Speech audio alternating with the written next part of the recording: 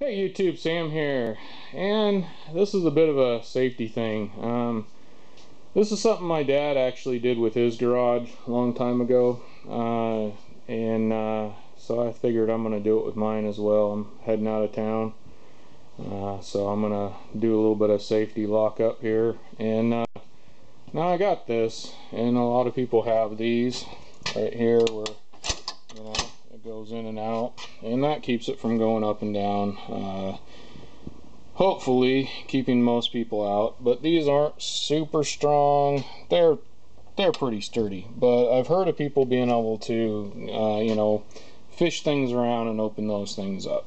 Anyhow, so what my dad did, he took and actually drilled down further down a big hole and put a bolt in.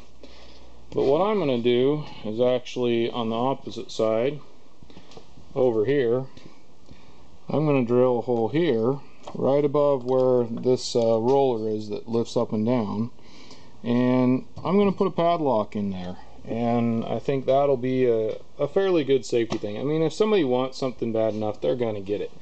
This just keeps the honest people. Big enough to get the lock through. You definitely have to have like a kind of an extra long lock here.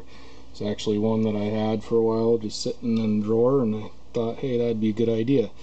And like I said, my dad used a bolt, so that would work just fine, I'm sure, but I figured this lock just gives a little bit more protection. And being up here, this just jams it from being able to lift up any further than that. So just a little extra security in case you need it. Alright, this is Sam, Jack of all, Master of none. You all have a good one.